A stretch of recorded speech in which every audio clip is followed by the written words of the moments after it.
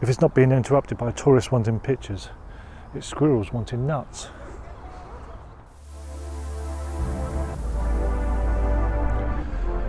Morning. It's another bright and early start here in London. Far too early to be on camera. Anyway, it's well, it's not bright actually. It's dull, it's miserable, and London isn't looking at its best. But you know, got to carry on. So today, panoramics. Well, I suppose I'll be looking around for bright splashes of colour, anything to liven up the scene. Otherwise, I think I'll be converting a lot of these images to black and white. But you know, we're going to carry on. We're going to crack on. Persevere, we're going to make the most of this.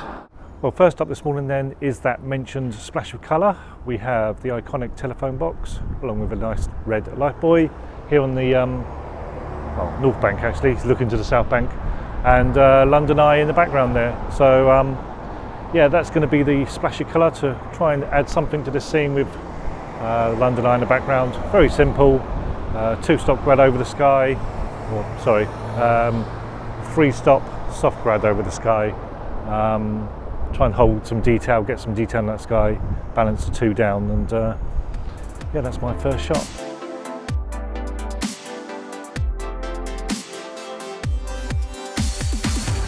Okay, so next up this morning is the view again of the London Eye, but now I'm up on Jubilee Bridge. To be honest, I don't know if this one's going to work or not. I really wanted this one to be a nice early morning light. Really make,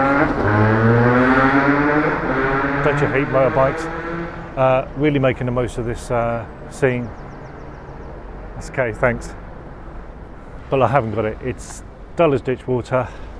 I needed to be here early for the light if it was here, but also because there's to make sure there's no tourists around, apart from them two of course.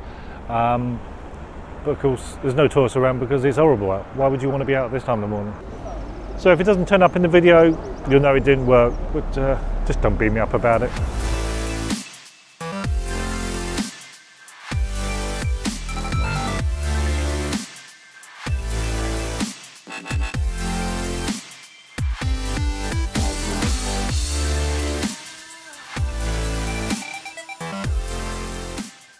These buildings around Whitehall would make a good shot. Really ornate looking buildings. Some lovely colour up there. Just a shame they let cars park down here, even if some of them are posh.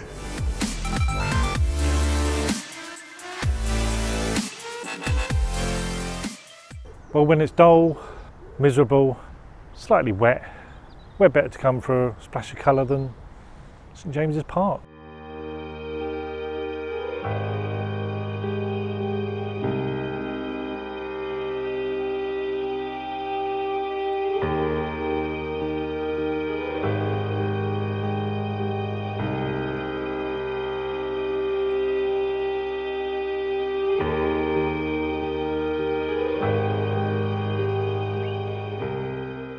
So this is a great flower bed here, full of tulips, looking a wonderful display. I'm just going to catch that statue just there at the end on the left hand side of the frame, and then do a wide sweep of the panoramic right across, capturing the whole colour of these flowers.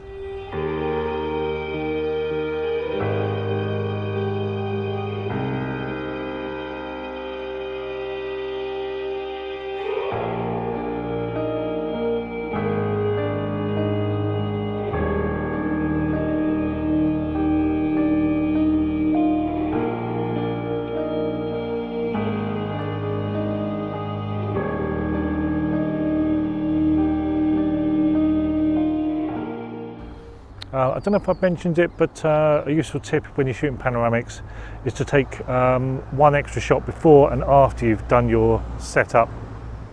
Hello, we've got a squirrel here. Come say hello. What can you offer for photography tips then? I haven't got any nuts, squirrel.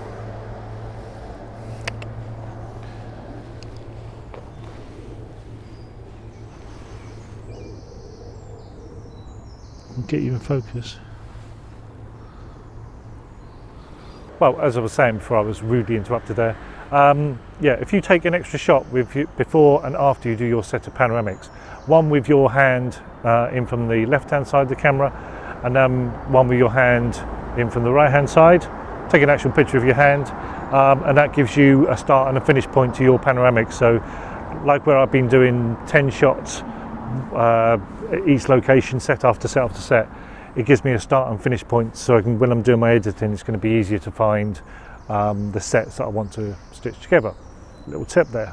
Well, I'm still in St James's Park, but I'm going to refrain from doing that view or that view because they're too easy. I'll see if I can get something else instead.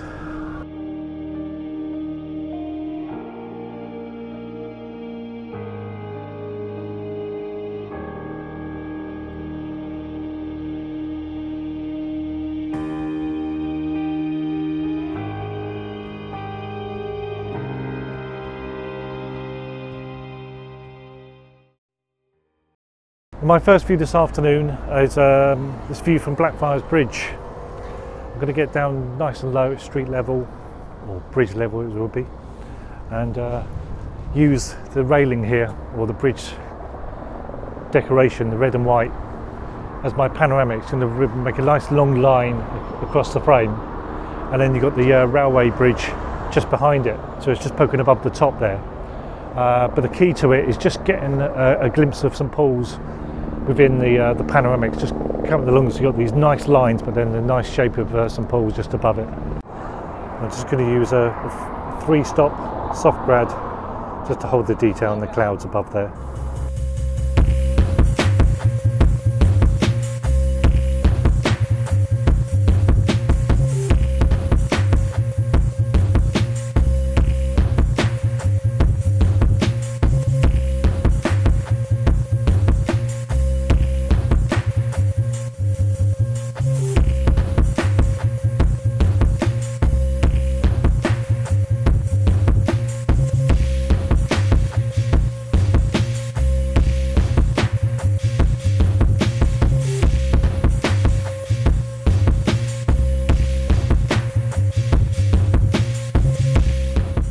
Okay, well, I'm on the South Bank now. I'm doing the view across to St Paul's with Millennium Bridge in the shot. It's a bit of a cliche, only because I'm here, only because it's a bank holiday, only because there's so many people around. It's really warm. I'm going to do it with a long exposure using the Lee 10-stop filter just to blur the water out a bit. May even make it a black and white because the light's a bit hazy.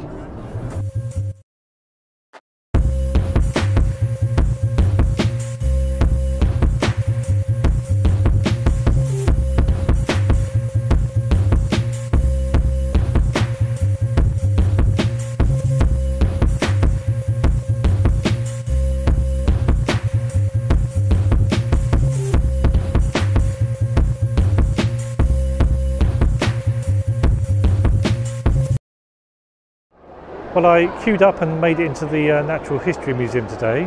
So why did I want to come in here? Well, I wanted to try out the technique and push the boundaries a bit. Not necessarily for my technique, but to see how Photoshop deals with a panoramic produced by taking pictures handheld. So the plan was to shoot from up on the balcony up there, but it's unfortunately closed off today. But I'm going to do one from the main stairs here, overlooking the main hall here, the main entrance hall. So I'm going to do a panoramic, as I would if it was on a tripod, but obviously handheld. Do my 9 images across the frame, trying to keep the camera as nice as level as possible, and just see how Photoshop deals with that. Of course, there's the added bonus of all the people down there in the foreground, which it may totally confuse it, or you know, it may end up being a total mess down there if it can't stitch those together properly. But we'll give it a go and see how it turns out. Could end up being a nice shot.